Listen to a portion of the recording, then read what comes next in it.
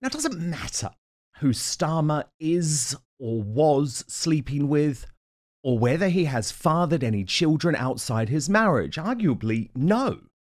On a personal level, I don't actually give a damn. But the chronic hypocrisy that has entered every aspect of his governance post-election and the double standards from a two-tier media, well, they certainly do matter. Why should we accept that the MSM will cover a Tory Prime Minister with completely different standards to a Labour one? They hounded Boris Johnson over every tiny detail of his personal life. And once he became PM, every aspect of his relationship with Carrie Johnson or previous affairs or number of children, it was all considered fair game. The same approach has never been taken towards Keir Starmer, with the media agreeing to shroud his personal life in a cone of silence, despite the Westminster elites having been whispering about a series of salacious rumours for many years. Now, it's hardly a surprise when you look at these pictures of Starmer with the Westminster press pack. These people are his friends, and friends protect each other. But on Friday morning, the excellent political journalist Isabel Oakeshott went on Talk with Mike Graham and was more honest about the situation than any other political hack has been thus far. So I think there is something bigger going on here, and it's annoying because I don't know what it is. And I know that the lobby of political journalists at Westminster feel the same. All of us instinctively feel that there is some big fact here that we're not being made. I mean, I'm going to ask the question because nobody else will. Is it some kind of sex thing, do you think? So there have long been rumours about Keir Starmer's private life, and they certainly aren't to do with any kind of doubts over his sexuality, if I can put it delicately. Okay. They are to do with his past and what the shape of his family really looks like. And it wouldn't be fair to go any further than that, but this is an open secret at Westminster that those question marks have been around for a long time, and papers have been extraordinarily restrained in not publishing any of that speculation. And even whether they've got, maybe there are publications that have more information than I'm aware of, they've been restrained. Why?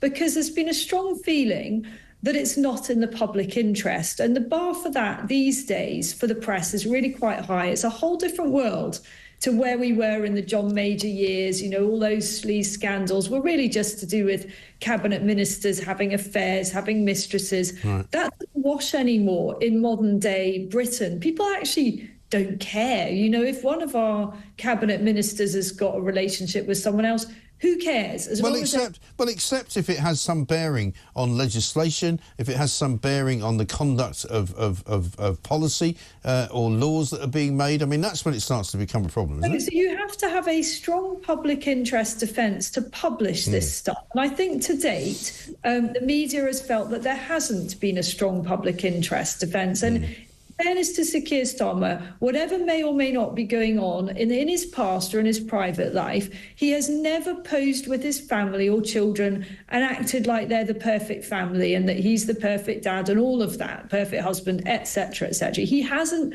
done that. So there hasn't up until now been any kind of hypocrisy public interest defence. I just wonder whether that is now shifting. As I say, I don't want to kind of throw mud out there because I don't know much detail, but I think it's fair to our viewers because we shouldn't have little clubs of journalists that know stuff and politicians that know stuff, but we're in the know and you're not. So I'm happy to put it out there that it is an open secret at Westminster that there is something about Keir Starmer's past that is not in the public domain. And it may or may not have a bearing on all this Lord Ali stuff. It may be totally tangential, irrelevant, may not even be true. But if I were him and there is a secret, I would just get it out there now. Now, this evening I can reveal that Lord Ashcroft did try to break the story about the shape of Starmer's family, the true shape of Starmer's family, for one of his books, but was legally unable to. And if I am being sympathetic, many journalists and outlets may be too scared to report stories about Starmer's personal life, because the only person who did so, the brilliant Tim Shipman of the Sunday Times, one of the few Westminster journalists that I actually respect, was successfully sued by the then Shadow Cabinet Office Minister Baroness Chapman over a tweet that she claimed falsely suggested that she had a, quote, secret adulterous relationship with Starmer. So on May the 8th, 2021, Shipman had said that loyalty to Baroness Chapman appeared to be, quote, the most important commodity as far as Labour High Command is concerned this evening. He later tweeted that Chapman had been banned from the Starmer's family home on, quote, the orders of Lady Victoria. But less than a fortnight later, he wrote on the platform which is now known as X, some people may have inferred that I was suggesting a relationship between the two that is not purely professional. That was not its intention or context. Any such inference is untrue. I apologise for the distress caused. No disrespect was intended to anyone, and particularly not to Ms. Chapman, to whom I have written and will pay compensation. But it still went to the High Court, where Baroness Chapman's solicitor, Kevin Benavia, said the inference from Shipman was that Baroness Chapman had been conducting a secret adulterous relationship with Sir Keir Starmer, an allegation that he said is completely untrue. Shipman is believed to have paid substantial damages and legal costs for those two tweets. So while Starmer did not take any legal action himself, the implication there was clear. Make allegations about the Labour leader's personal life at your peril. And this had all gone quiet. It had all gone quiet around Lady Victoria until she became the disappearing wife during the election campaign, again leading to speculation about the marriage. Now, Starmer's team explained his wife was helping their son study for his GCSEs, the same excuse used in the past week as to why the family moved out of their home to Ali's luxury penthouse. However, as soon as the rumours reached a critical mass, there was a surprising reversal, and Lady V was all of a sudden everywhere, dressed up to the nines in designer outfits that we now know were funded by Lord Ali's millions via donations.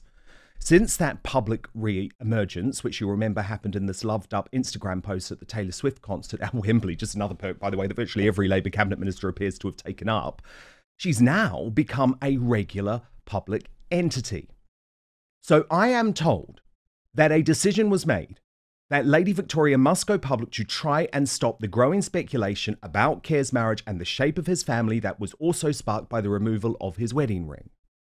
The brilliant Guido Fawkes blog, which has shamed the MSM by revealing scoop after scoop about Starmer's sleaze since he became PM, had hinted at trouble too. So here's its editor, Paul Staines, speaking about this on the Bombshells podcast. During the election campaign, you were hinting a bit about, Guido was hinting a bit about Keir Starmer's personal life, but we never got the story to fly. Well, no, more that no one else. But no one else was talking about this apart from Guido. Is that because journalists and editors want to stay on the side of the incoming government? Like there was a bit of that, and there was a bit of you can't those type of stories you can never prove. Yeah, unless libel. You've got a photographer outside at night time and in the morning, shall we say? So it's very hard. Like I got him. Very hard to stand up. Yeah. You know, and just because everyone knows or everyone says doesn't mean it's tough. So we tried it from all different angles, and people enjoy, as Lord Leveson said to me, a mosaic of information. Yeah, could put it together, and you know, I think basically a lot of people knew what the Mail and the Telegraph were getting at when they were saying, "Where's Vicky?" You know, yeah, and all that kind of stuff. You know, but where's look, the ring? Truth is, where's the ring? He's still not got it back on. Maybe he's just putting a bit of weight. You know, it happens. Maybe he's following Prince William, who also doesn't wear a ring. Is that true? I don't wear a ring. Apparently, it's the traditional thing to do. Well, I don't wear a watch, so I don't like. Either. I think that story isn't over yet. That story isn't over yet. The story about the shape of Starmer's family isn't over yet. The story about what's really going on in his marriage really isn't over yet. And certainly all of the headlines about Lord Ali brings us into the public domain. And I think it's clearly in the public interest to know what's really going on. Now, Starmer has since attempted to guilt-trip mainstream journalists away from coverage of the donor scandal, even though the PM and his key lieutenants had promised an administration free of sleaze and cronyism. And boy, oh boy, his client journalists are there to support him. Who's probably the worst? I reckon Lewis Goodall of the No News Agents podcast. So when he was covering the Boris scandals at the BBC, this is what he wrote. This isn't a story about furnishings or wallpaper. It's a story about the law and the standards we expect in our democracy about openness, transparency, and so on. Now, note the marked difference to his coverage of Starmer's scandal, where he posted on X, amid the mostly trivia Freebiegate stories, the real story of the Labour conference was largely missed. The clearest signs yet the government is going to shift fiscal and political approach and start talking about borrowing to invest. So it's actually been left to one of the only honourable MPs on the left in the UK, Canterbury's Rosie Duffield, to express the horror the nation feels about Starmer's dishonesty while quitting as a Labour MP on Saturday night. I think because interview after interview, Keir Starmer has had the opportunity to apologise, to disclose everything all at once and to just say, I hold my hands up, I made a mistake, I got it wrong, I can see how bad it looks. But instead, he's doubled down. He seems to be affronted when asked about it by journalists who are doing their job. This is a scandalous way to behave. None of us need free things. Even the lowest paid MPs, I've said this before, like me, earn £91,000. That is so much money compared to the average British person who also has to provide clothes for themselves and their children. And if they want to go out, they want to buy tickets to a concert, they save up or they make that a present for somebody. The fact that those things are gifted to a prime minister who, as leader of the opposition, when he took most of these things, was owning about £140,000. It's disgusting. He has yet to apologise. He just seems cross when people dare to question him. And that is not only a really weird human attitude, it's also terrible politics. But it's now not just Starmer taking the piss, so too is the mainstream media, which is now actively shielding Starmer and covering up details of his private life when they tried to bring Boris down for far less. Because let me tell you, I've seen a lot of speculation online, but my understanding is that there is no injunction or super injunction that would stop any newspaper or journalist publishing the details of what they know. So where are you, Paul Brand, James O'Brien, Carol Vorderman? More proof, if ever we needed it, that two-tier Britain is served by a two-tier media. And now, let me bring in today's superstar panel.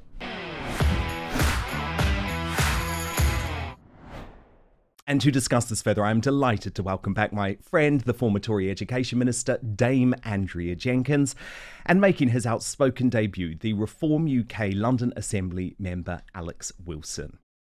So Dame Andrea Jenkyns, my view on this is that the MSM is engaging in a cover-up which exposes them as complete hypocrites, because they cannot say that your friend Boris Johnson's personal life was of the public interest and deserved front page headlines and constant coverage in order to try and drive him out of Downing Street, but Keir Starmer's private life isn't in the public interest, even though we know that he's taking donations for his family, for his wife's clothing, etc., etc. But first, it's the best time of year. Football is back. We're talking Premier League in the UK and in the US, NFL Sundays and college football Saturdays. With that, the glorious kind of fantasy football lineups is back too. So it's where you're in a manager comes alive, setting the perfect fantasy roster, screaming at your TV and making last-minute waiver moves that either make you a hero or the guy everyone ridicules in the group chat. But listen, while you're over here making sure your fantasy team is dialed in, don't let your personal grooming become the guy that gets left on the bench, because let's be honest, nobody wants to fumble their grooming routine. So that's where Manscaped's Performance Package 5.0 Ultra comes in, acting as your all-in-one grooming playbook. From keeping things sharp down below with the Lawnmower 5.0 Ultra to taking care of those rogue ear and nose hairs with the Weed Whacker 2.0, this is the lineup that'll keep you looking and feeling like a champ on and off the field. It will help you feel clean, confident, and ready to dominate your fantasy league. The Lawnmower 5.0 Ultra Groin and Body Hair Trimmer is the franchise player of your grooming roster with precise trimming capabilities. It's reliable, efficient, and gets the job done without fumbling. Whether it's for a date night, weekend tailgate, or just everyday grooming, this is the tool you want on your squad. And no one wants a surprise nose or ear hair making a guest appearance on game day, right? So look at this. The Weed Whacker 2.0 handles those details like a pro, keeping you neat and ready to go. No missed tackles in your grooming game. And 2 free gifts today. The Boxers 2.0 Midnight Bravo and the Shed 2.0 Toiletry Bag Premium Gear to ensure you're always ready for action, whether at home or on the road. So join the over 10 million men. I'm one of them who trust Manscaped, and get ready for kickoff by heading over to manscaped.com. All you need to do is use the code Outspoken, that's at checkout, and you'll get 20% off and free shipping. Trust me, you'll be drafting the real MVP of grooming this season. So 20% off and free shipping when you use the code Outspoken at www.manscaped.com. Stay on top of your grooming game and be ready for anything the season throws your way. It is double standards, Dan, and I'm talking from personal experience. Back in 2015, I was a new MP of just 6 months, a backbencher, and I got into a relationship with another backbencher. I ended up front page news of The Sun, of the Daily Mail, all the national media that was camped outside my mum's house. I lived with mum at the time. And I was a backbencher. Why was that of public interest? And we got hounded. People even contacted ex-boyfriends from a decade ago, the media did. They contacted my elderly uncle who was old. They contacted ex-boyfriends' parents from a decade ago.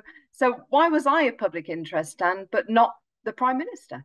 Indeed. And what are you hearing about this, Andrea? Because I know you've just been at the Conservative Party conference.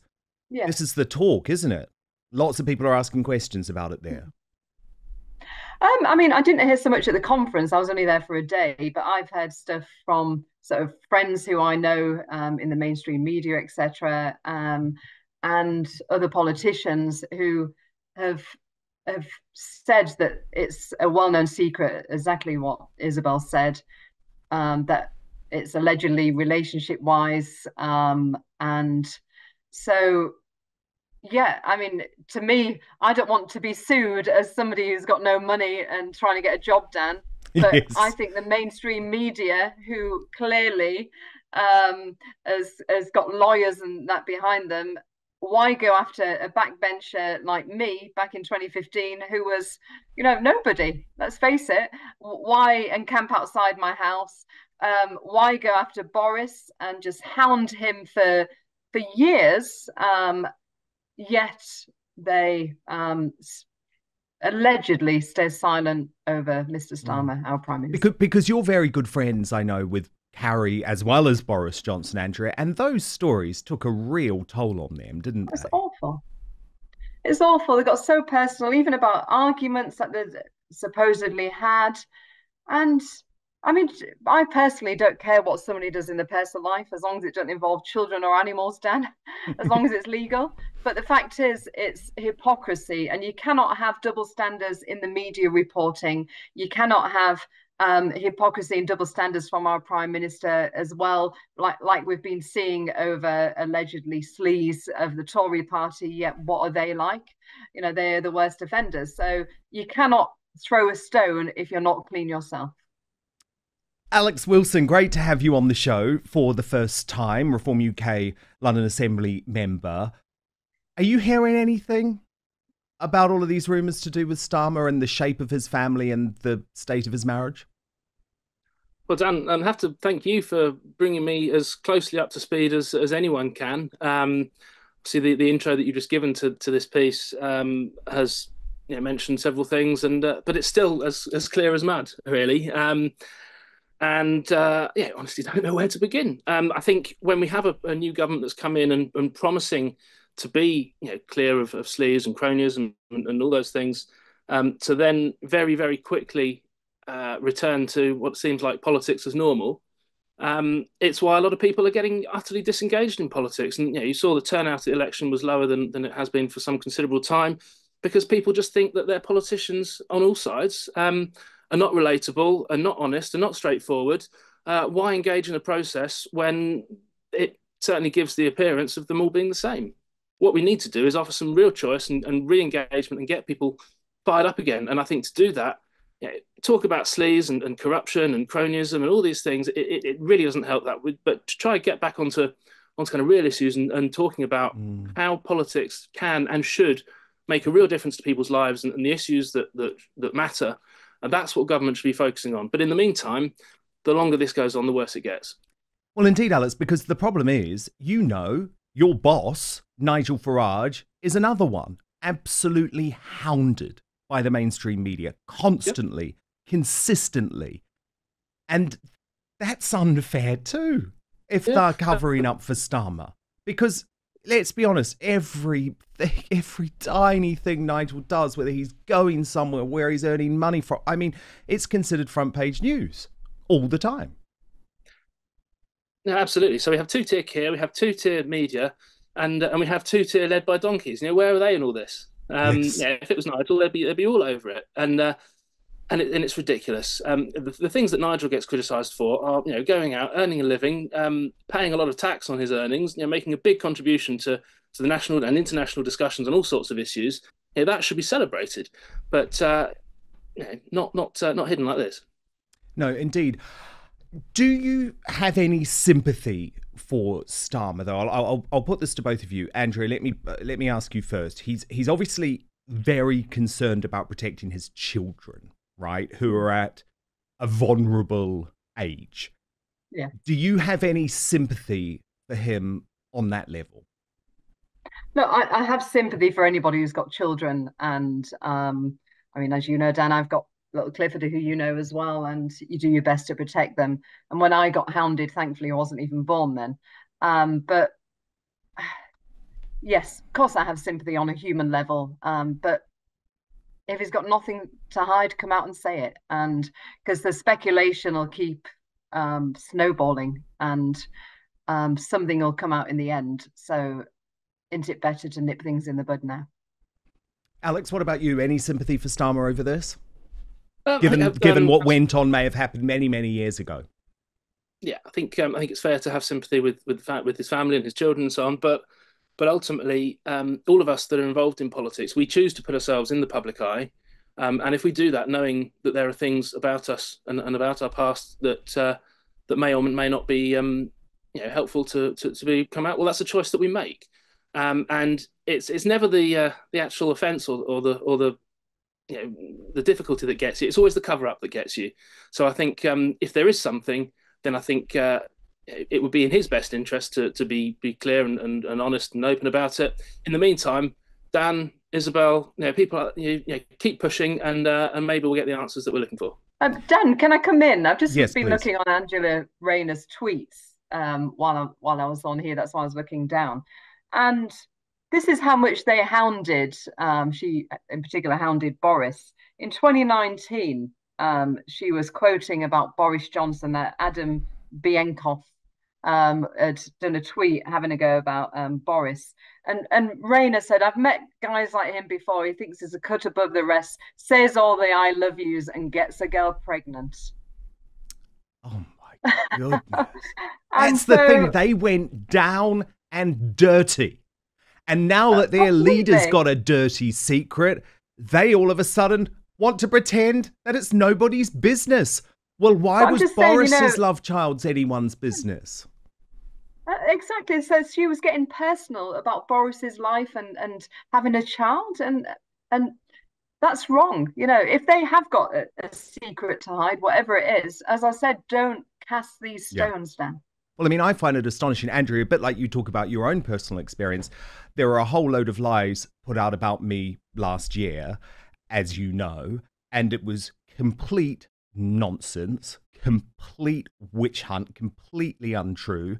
And there's been more mainstream media focus on that, Andrea, than there has been on Starmer's secret, which is just completely astonishing. but they're in it for him, aren't they? Because if you also look at the revelations regarding Lord Ali, I mean, where has the mainstream media been on that? It's Guido Fawkes that is revealing that this guy is a massive supporter, or was a massive supporter of Assad in Syria. It's Guido Fawkes that is revealing the fact that Number 10 told complete lies about the fact that Starmer had only filmed in Lord Ali's penthouse once. It was multiple times. And the worst thing is, look, this is the picture that's astonishing to me, Andrea. Look, he cheated the public by putting his family pictures behind his shoulder to make it look as if he was recording from his own house when he was telling all of us to stay home. Absolutely. And it's hypocrisy and it's deceit, Dan, and somebody like that should not be in government, personally, I think. You know, nobody's perfect, but people always get found out by the lies, Dan. So this is just a matter of time now, I think. Well, see, for me, Alex, all of these stories are actually about hypocrisy. That is what it is all about. Labour acted completely hysterically for 5 years. And they brought Andrea's government down, let's just be completely frank about it, over a cake. A piece of cake, which Boris Johnson has actually now said in his autobiography, he didn't even eat. He didn't even taste a piece of cake. And fundamentally, that is what destroyed the last Conservative government, because the moment that Boris was deposed at the behest of the left-wing mainstream media, it was all over. It was all done. So if you are going to maintain those sorts of standards for the opposition, you sure as hell better be whiter than white yourself. And we've actually seen, Alex, I think, the worst of champagne socialists, which is that they talk a good talk, but actually they are constantly on the take. Absolutely. It's the very kind of definition of champagne socialism. Champagne for me, socialism for everyone else. And that's simply not acceptable. But you're right, it's the hypocrisy. And it's great that you and Guido are doing the work that you do in asking these questions. If the mainstream media are not prepared to do it, then someone has to. And good luck and keep doing it. But lockdown in particular, I think, is quite sickening. The hypocrisy over lockdown. It was lockdown that drove me out of the Conservative Party, because I thought it was utterly wrong, particularly the second lockdown. Good on you. And for people who were supporting lockdown, whether on the then government or on the now government, who at the time were arguing for deeper, harder, faster, longer, to be potentially having breached the rules themselves in while telling us all to buckle up and lock ourselves away for months on end, absolutely outrageous. But this isn't the first time that Keir and Angela Rayner have lied over their conduct, specifically in regards to lockdown. Do you remember Beargate, when they were hounding Boris Johnson, but in fact, they were eating Indian takeaways and partying and downing bottles of beer when they were meant to be in lockdown. So even when it comes to COVID restrictions, there was a complete double standard in terms of the media and the police's treatment of the Labour Party compared to the Conservative Party, Andrea. Yeah, and on that point, actually, I think I was on your old show, Dan, discussing this. Do you remember how I think you uncovered how was it a police and crime commission or somebody high up in that particular police force that was investigating it got a pay rise during that time? Yes. So, yeah, I mean, I remember Angela Rayner said she wasn't even there. No, absolutely. And this is what you and I cannot stand: hypocrisy. And everybody should be treated the same under the rule of law. You should be treated the same as anybody else and be innocent until proven guilty. Look what happened to you, Dan. And it's wrong. It's wrong that people who on the left can get away with things. And it's been going on too long now. And I do think that the mainstream media actually owe it to the general public to restore trust in them as well, to start reporting on these things. Well, to me, it's gone. To me, the trust in the mainstream media is gone. I mean, look at that guy. Look at that guy. Every single day, James O'Brien tries to justify this despicable conduct. So does Carol Vorderman, who we're going to be speaking about later in the show. So I believe the trust in the mainstream media has gone. And that is why it is going to be independent journalists. I mean, Isabel Oakeshott, for example, she has now launched a Substack. I've written about this on my Substack today. Guido Fawkes is an independent platform. That's who you can trust. You cannot trust the British Bashing Corporation or Woke ITV or Sly News or Channel 4 News to tell you the truth about what is really going on in this administration. Thank you so much for watching Dan Wootton Outspoken. Please do subscribe if you want lots more clips and interviews like that. Plus, if you want to watch our totally uncensored after show, then visit www.outspoken.live.